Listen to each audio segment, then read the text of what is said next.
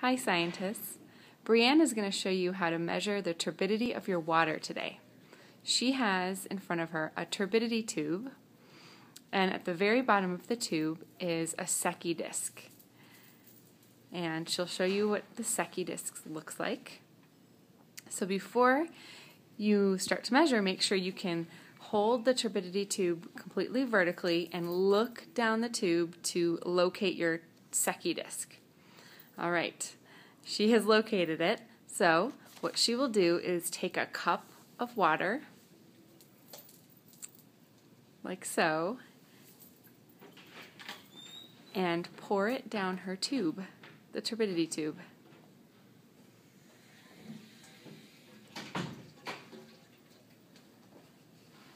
After pouring a cup of water, she's going to look straight up and down the tube and make sure she can still see the Sakai disc. If you can still see the Sakai disc, which she can, she's going to pour a little bit more water in the tube, and she will continue to pour the water until she can't see the Sakai disc anymore.